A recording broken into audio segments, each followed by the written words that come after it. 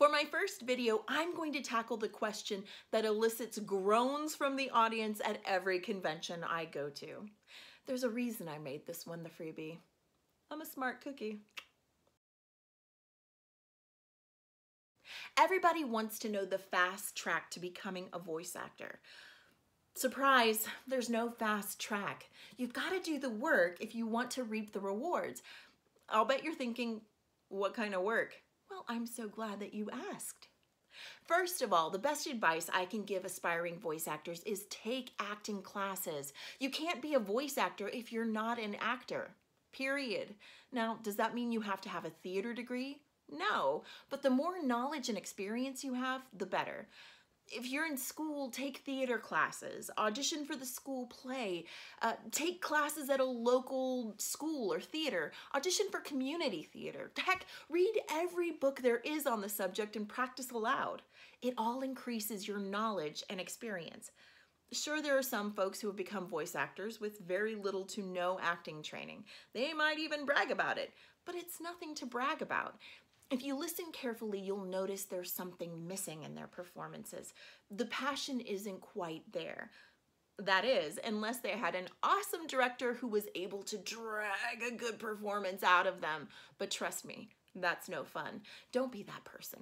Be the one who's prepared and ready to shine. Once you've gained knowledge and have some experience, the best place to start is amateur VO work. There are plenty of people online who are looking for voice actors for their school projects, video game demos, animations. Are you gonna make big bucks?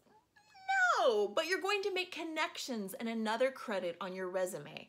You may even be asked to do some pro bono, aka free work. If you have the time, do it. It's nice to be paid, but when you're just starting out, networks and connections are key.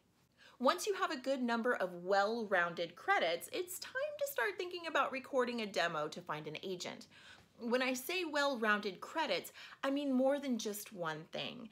Talent agents want multifaceted performers who have experience in different fields.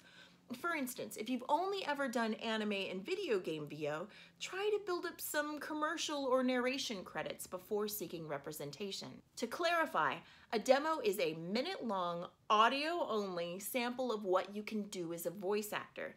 The best demo to start out with is a commercial demo, one that showcases your natural speaking voice.